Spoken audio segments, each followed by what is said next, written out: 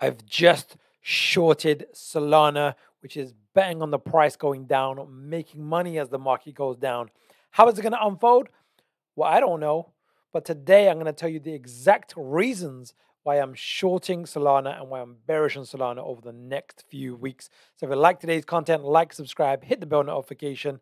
Let's dive straight into Solana. First, I'm going to focus on the weekly chart, right? I love double time frame momentum. In other words, the trend is your friend. Ride it until its end, until it reaches its bend. And the last time the blue line went below the red, sideways to down, big movement to the downside. Well, we've just had that again over here. So basically, it just tells us the higher degree trend, we should only be looking for short trade setups. So now I'm going to go into the daily chart, right? There's a few particular things that I want to really address with Solana. Really, really important and powerful information. But before I do, I want to read a quote from my book. It's The Extraordinary New Venture Capital Opportunity, How to Invest Like a Pro. You can actually now download a free copy. It's in the description link below. But what I want to do, I want to read this. It's a Bruce Lee quote, right? It's from chapter 6. Because what most people don't realize, on technical analysis, some of the stuff that we're going to cover today, is only part of the equation of being a successful professional trader. Another part is actually the mindset, how you think, your belief systems, and your trade management. Yeah? And I hear people talking sometimes and commenting sometimes, and the words are loose, and people are not paying attention to their words because words are like magic, and you have to be impeccable with your word. So Bruce Lee says this: a wise man can learn more from a foolish question than a fool can learn from a wise answer. So when I'm hearing questions or comments, I can tell the level of the individual. And what I would like to get across today when we're looking at Solana is the concept, the thinking of thinking like a casino and how to become the casino, because ultimately the casino always wins. The house always wins because it has the edge in its favor. So when we jump back into Solana on the daily chart, how can we get a very strong edge in our favor? Now, it doesn't mean we're guaranteed to be right because we're shorting it right now.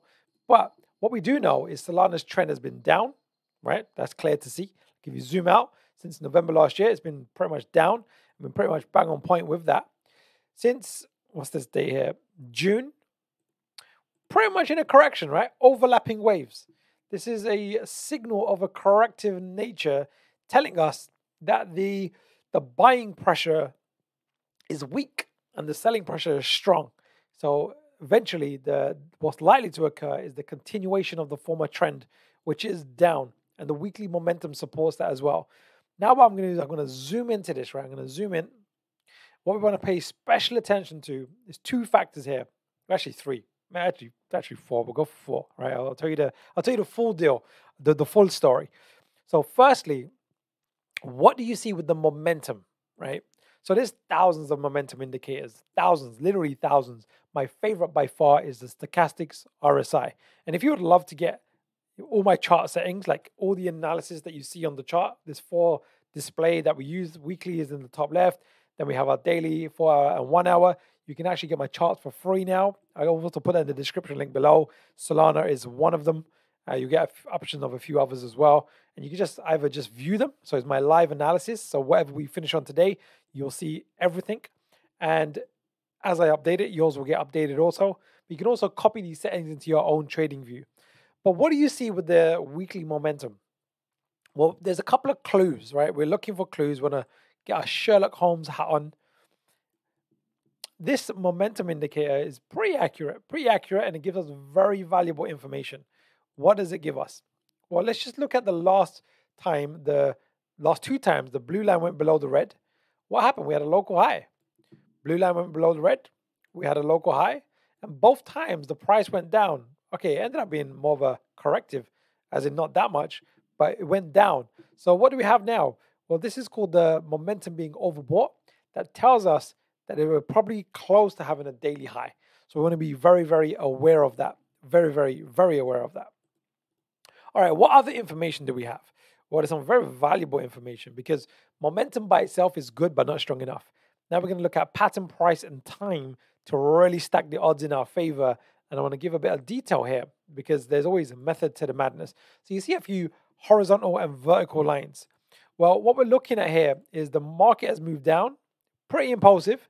Then it's had an overlapping wave structure to the way up. And most corrections, the typical maximum, more often than not in all markets, especially crypto, is a number called 78.6. 78.6%, which is a Fibonacci ratio. And we've tagged that the other day. That's very, very relevant and significant.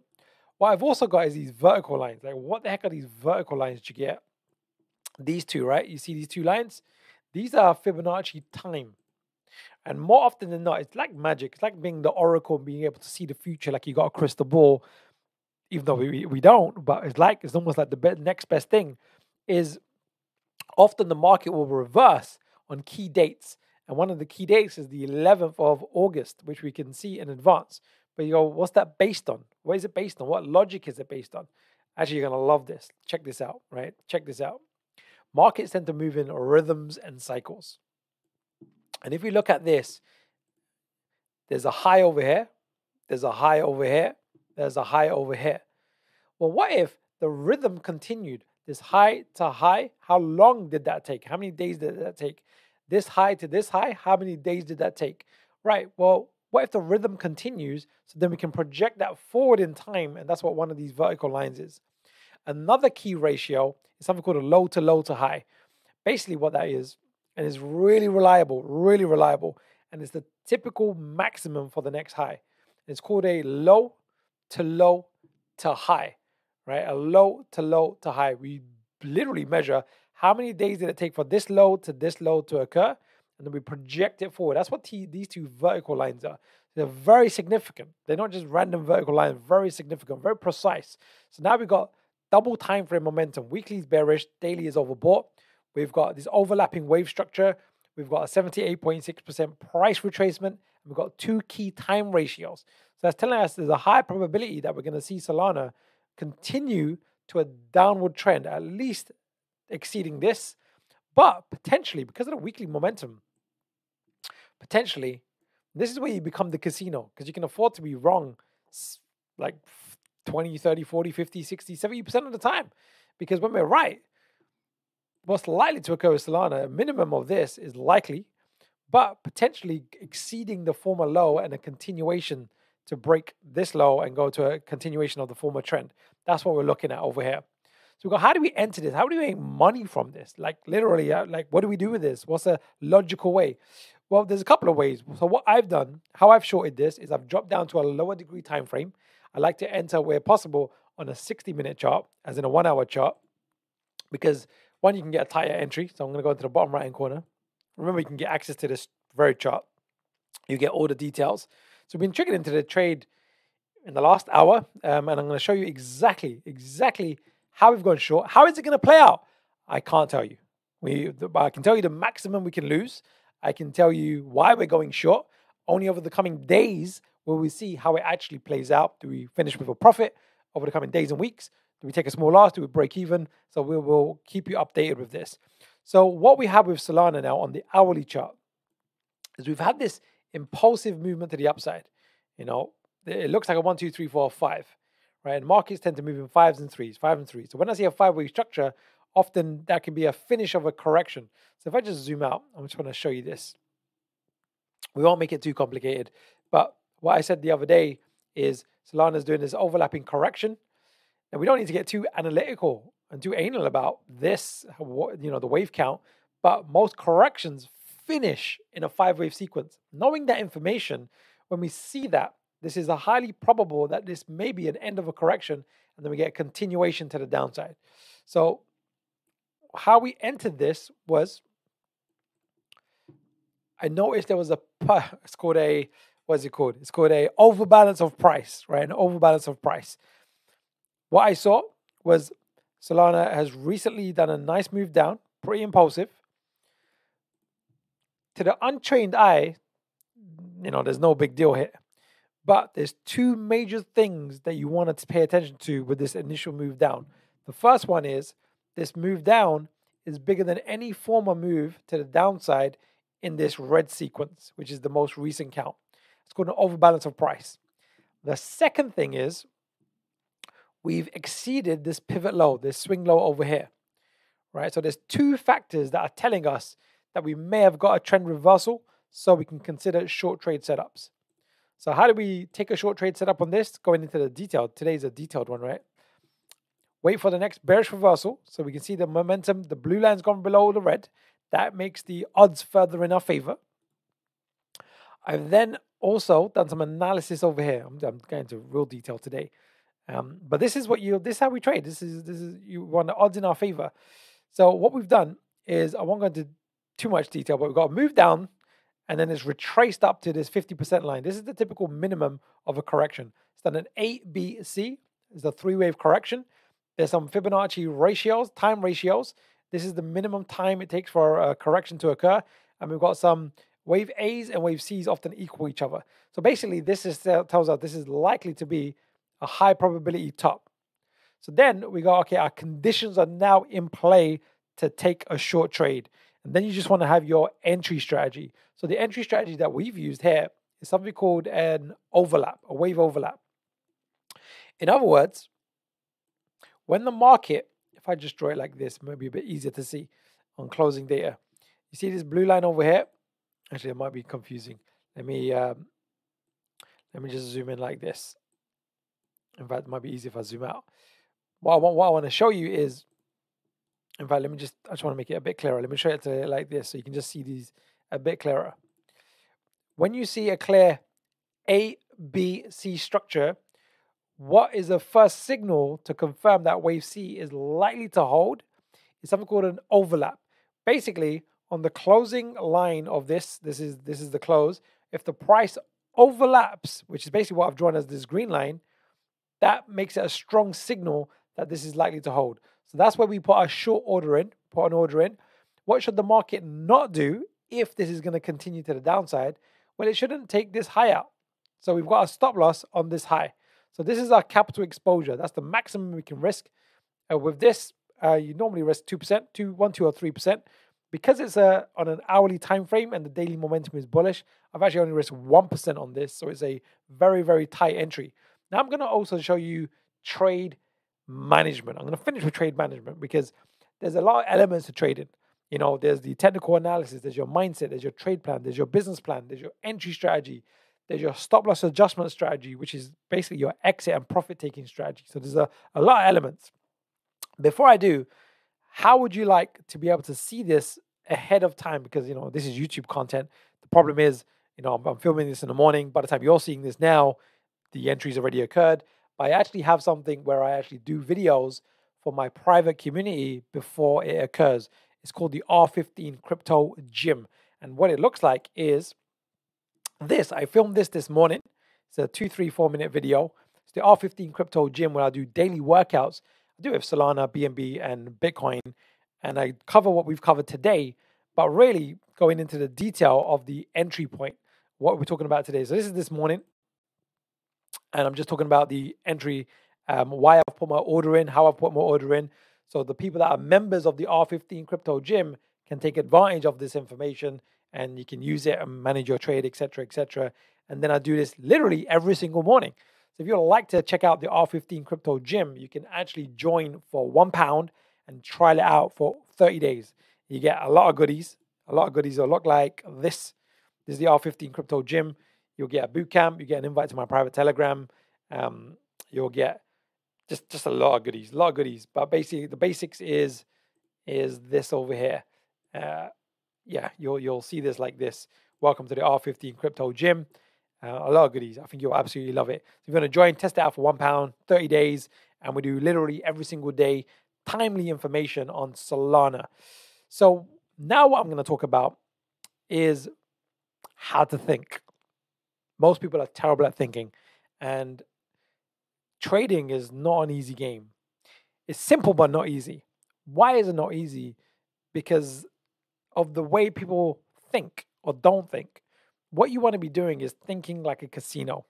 Right now, me just being transparent, I don't know what's going to happen next. And there is no way of me knowing what's going to happen next. If you was $1 billion individual and you had billions of dollars and you bought 100 million of Solana, that will push the price up. So one individual can move the price, right? And we should know that and be aware of that. But when we see these patterns, is basically stacking the odds of what's likely to occur next. Just think of it as a blackjack player at the casino who's able to count the cards and they stack the odds in their favor. That's why they ultimately win. Why does the casino always win? Is because every game is designed where the casino has a higher edge, a higher probability of winning. So now we have a higher edge of winning. We got double time frame momentum, we got pattern, we got price, we got a very specific entry strategy, we got time analysis, so we got key factors. But then what are the trade expectations? I'm just going to zoom out for this. So we're in this trade already. It's been triggered. So how I do this is I actually have, this is a bit of a paradox. And traders, sometimes amateurs and beginners find this difficult because they don't know how to think. They haven't been taught how to think. And the market, you're free to do what you want. There's no accountability in terms of other than yourself, and you're free. So you need discipline, you need rules, you need a business plan. So the paradox is this. It's actually best practice to assume that the market is not going to unfold as you want it to.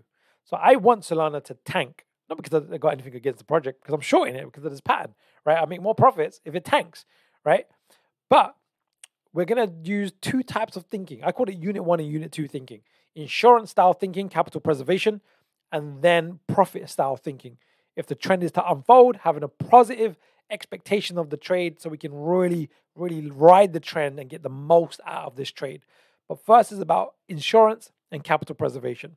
So what we're going to do is we're going to go, Jigye, if we are wrong and Solana doesn't really unfold to the downside, what is the minimum it should do more often than not? And can we become risk-free and lock in some profits at that point? Right? That's what we're going to talk about. So how we do that is we focus on what's immediately happening right now in front of us. So what we can see is Solana's done a 5-wave move. I've drawn it in red. This 5-wave move on an hourly chart. Well, if we focus on that and say, okay, well, most corrections occur in a 3-wave structure. A move down, a corrective move up, and then another move down. So more often than not, Solana and all cryptos and all projects and all markets should do a minimum of at least something like this. And that's what this green box represents. I actually measured this in advance. I can get rid of these lines now. These lines have served us, and this has served us. We no longer need that. If I can just get rid of this and just pop that back in. We go, okay, what are the minimum expectations? Well, most corrections, and I'm going into a lot of detail here, but this is what we cover in the Crypto Gym. This is what I cover in my training because there's method to the madness. It looks like magic. Arthur C. Clarke said it best. He said, any significantly advanced technology or science is indistinguishable from magic. And sometimes this analysis looks like magic because often you'll find these points are just hit like almost to the tick, to the penny, and then boom, it just reverses. So what is the minimum typical correction in terms of price? It's 50% is the typical minimum. 62% is really, really common. And the typical maximum is 67%. But we've also got, I'm just going to do this quite fast actually, because otherwise this video will become way too long, right? I want to get it more punchy. All right, we've got these key ratios here. Key ratios, there's a few other ratios. Basically, there's this green box in terms of price. How long does a correction normally take? Well, it's typically 38 to 62%. And 100% of the move to the downside. So in other words, this top to this low projected from this top, and we have 100% of that. I know I'm doing that fast. I have courses for this, by the way. In the Crypto Gym, you can purchase my courses if you want the advanced training. But you'll see how I got this green box. It represents this, right? So these vertical and horizontal lines. So let me just clean this up a little bit. And this mark here has already been exceeded. I'm just going to clean that up like so. Or we can make it even cleaner like this. We'll leave it like this. Right, so what we're going to do is if Solana unfolds as a minimum and hits between $41 and $40, I'm looking to take some profits. I'm looking to take profits and move my stop loss to break even, right? So that's my minimum expectation if we're wrong. So what that means is this is the paradox. And traders find this very difficult because no one wants to be wrong. They take it so personally. And it's a very amateur way of thinking. You're going to get stopped out of points. You know, the best basketball players in the world, when they're playing competitive games, when they're shooting 3-pointers, 40% is regarded as world class. That means 60% of 3-pointers are missed, and that's considered world class. Trading is the same. You only need to be right 20, 30, 40% of the time, because when you're right, you make a lot of money. When you're wrong, you make a small profit, break even, or take a small loss. So if the market does something along the lines of this, we can still make a good profit, decent profit. Nothing to write home about, but if it does this. So that's unit 1 thinking, insurance thinking. So what's unit 2 thinking? Profit thinking, having a positive expectation for the outcome of the market. So we're going to need to zoom out for this. And I'm going to just do it like this. I'm going to do it like this, just so you can see it. Because this is what people fail to see. They get too caught up in the immediate action. So we want to become risk-free, ideally within 24 hours. We'll see how it unfolds. Not guaranteed, but that's just the name of the game. There's always some risk, but we can manage that risk. But the positive expectation, the paradox, is we anticipate something like this to occur. This is why we're shorting the market. This, and we want to ride this trend if it unfolds. 30, 40, sometimes 50% of the time, it will unfold like this. And this is where we make our big money. But we want to protect our capital initially and then let the market unfold. And there, my friends, is how you trade like a pro. You get your high probability edge. So you're the casino. I use momentum pattern price and time, Fibonacci price, Fibonacci time, Elliott wave pattern, and double momentum using stochastics RSI. By the way, if you want these charts exactly as is, I might tweak them as time goes on, but you can get them in the description link below. It will look like this. Just you'll get instant access and you can use these charts. Then what we do is we manage our trade in a professional, business-like manner. We don't get personal about it. People get so caught up. Sometimes this is the most amateur mistake people make, and it's a bit annoying. But there's a book I got. I'm just gonna grab it. Hold on. Oh, I got it over here. It's called Trading in the Zone. It's a fantastic book on mindset. And what he talks about, the gentleman's name is Mark Douglas. Is it Mark Douglas? Yeah, Mark Douglas. He says what we want to do is not be judging your trades on the outcome. So obviously we're trading to make money, right? Short in the market, long in the market. Well, that's obvious. But the trade should be judged at the quality of the decision making at the time of placing the trade. So right now, the information right now that we have right now, I don't know what it's going to look like tomorrow, but right now, like as of this morning, this is the information. How is it going to unfold? I have no idea. You can't know. I can't know. There is no way of knowing. But there is a high probability that's going to unfold in our favor, right? Very, very important. So we have to judge the trade based on the now moment, independent of the outcome, because you can have a very high probability of a certain thing happening and it doesn't happen.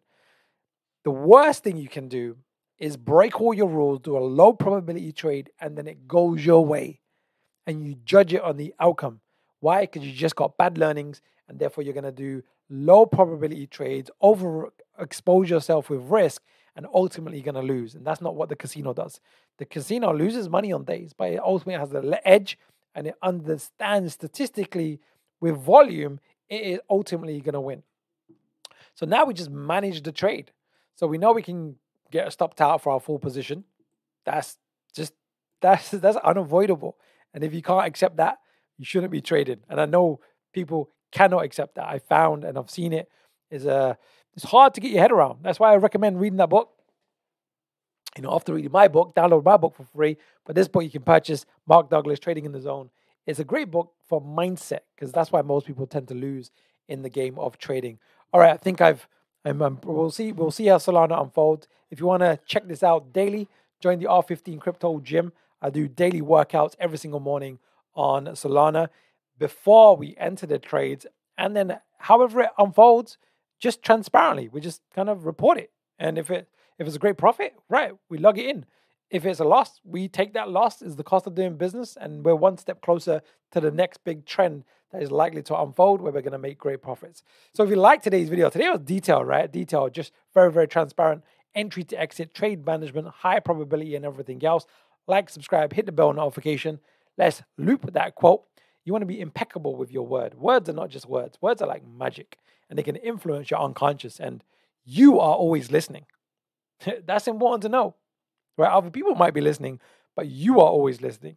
And if you can take control of this, it's almost referred to as a life-forming process.